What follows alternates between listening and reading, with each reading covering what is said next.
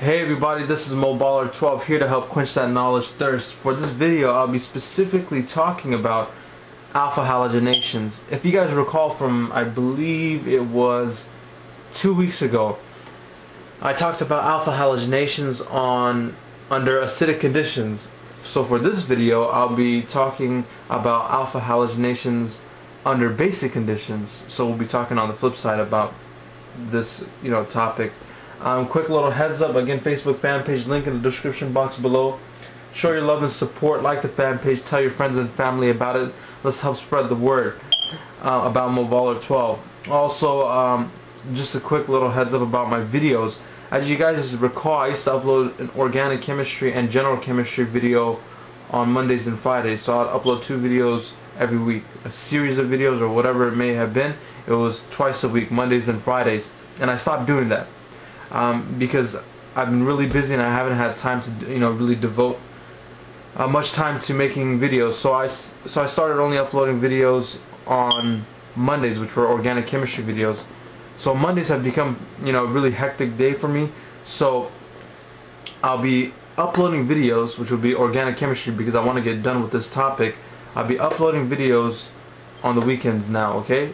And I won't be uploading like 2 videos like I used to, again, because I just don't have the time. I don't have enough time to make these videos, because it does take a lot of effort and time to edit and fix all these things.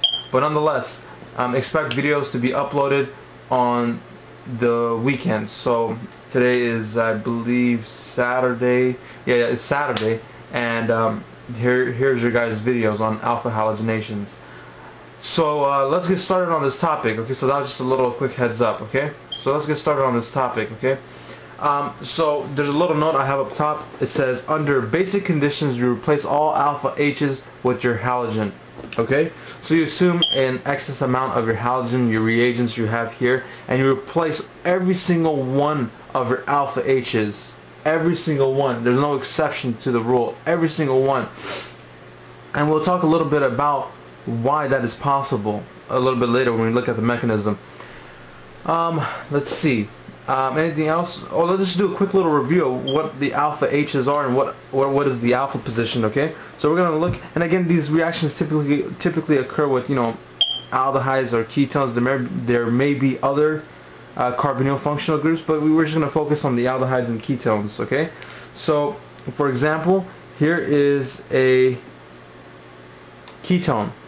The alpha carbon is the carbon that's adjacent to the carbonyl carbon. So here's your carbonyl carbon right here.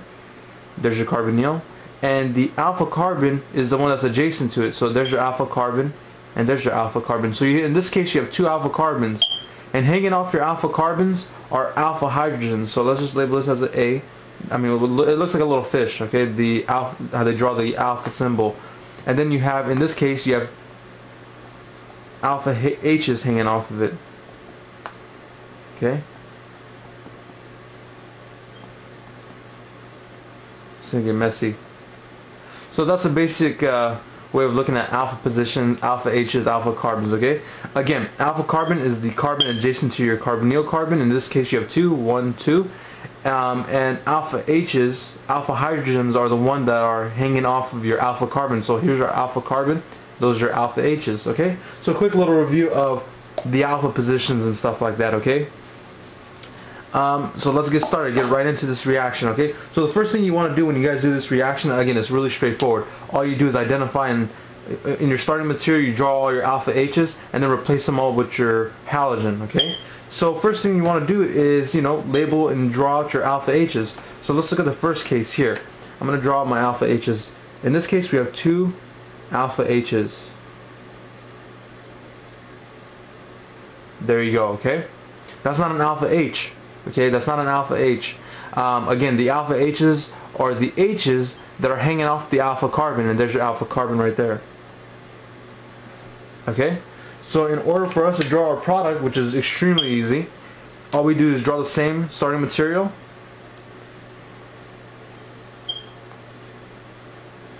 And replace those 2 H's with bromine, since that's the halogen we're working with. And we're done.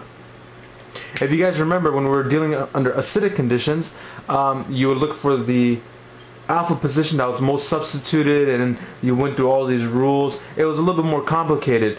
Now on the flip side, when we're dealing with basic conditions, much more easier, extremely easy. Okay, so that's it. Now we're going to do the same thing for this cyclohexanone, or basically this ketone we have. Okay, again, we want to label all of our alpha positions.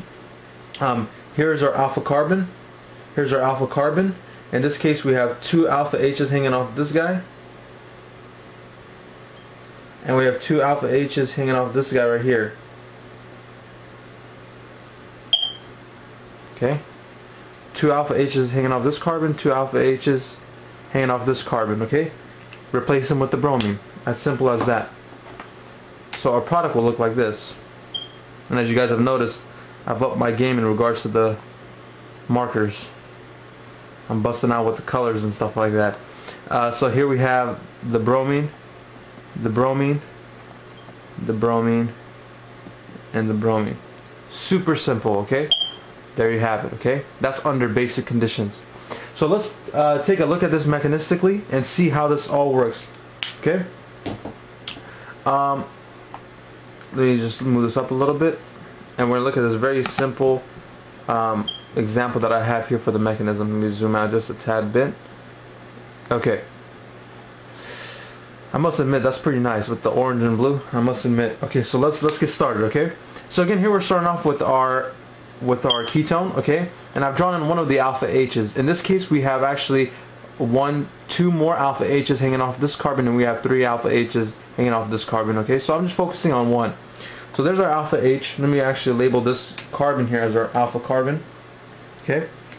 So in the first step, first off, you guys need to understand that the reason why these reactions typically work is because the alpha H's are pretty acidic. Okay, they're pretty acidic. Okay. The intermediate you form from losing an alpha H is very stabilized. That negative charge that you develop from the H being deprotonated is stabilized, therefore making it very acidic. Okay, so in this case, it's easy for you to lose alpha H's. So the first step is the hydroxide ion, because again, this is under basic conditions. It attacks the hydrogen here, the alpha H. As you do that, the bond between the alpha carbon and alpha H is kicked off and onto the position where the alpha carbon meets the carbonyl carbon. So you form a double bond there. And you kick off this double bond onto the oxygen. And the intermediate you form is this right here. Okay? So you form an alkene and you form an O negative. So now from your alkene, the alkene attacks the bromine. Okay? This serves like your nucleophile. There's your electrophilic site. You can think of it as that. And you break the bond between the bromines and kick it off onto the bromine. And you regenerate your carbonyl. And there is your halogen now. It just replaced your alpha H. And now I'm not going to do, so basically after that you just repeat the first 2 steps. You do this first 2 steps again and again and again and again until you replace every single alpha H, and then you end up with something like this. Okay? Now if you remember, the intermediate you form when you lose an alpha H, right? The intermediate you form is something that bears a negative charge. Okay? In order for you to lose a hydrogen, or for something to be deprotonated, the negative charge needs to be stabilized. That's what makes something extremely acidic. Okay? So by putting more bromines onto the starting material, you're helping stabilize that negative charge because it's being spread throughout the rest of the molecule, therefore making the molecule more acidic. And as you add bromine after bromine after bromine, it makes it easier for alpha H's to fall off. So the more bromines you add on, the more easier for you to lose those alpha H's. And that's why the reaction continues and continues and continues until you halogenate every single alpha carbon. It is a very complex, that what I just explained right now is a very complex thing. It's hard to understand it without an image or a picture or anything like that, and me explaining that. So with that in mind, expect a video sometime in the near future explaining acidity. So that's pretty much it. This is the stuff on alpha halogenation under basic conditions. So I wanted to thank you guys for watching this video. And I hope you guys learned something. I hope this all made sense. And by the way, I wanted to let you guys know that I do really appreciate your guys' feedback. You know, whether it's negative or positive, I appreciate both comments. Okay, it doesn't really matter to me. So, you know, give me honest feedback. Give me and you know, and criticize me in an honest way, and I really appreciate that. Okay, so, you know, thank you guys for watching. Thank you for all the support, and this is Moballer 12 signing out.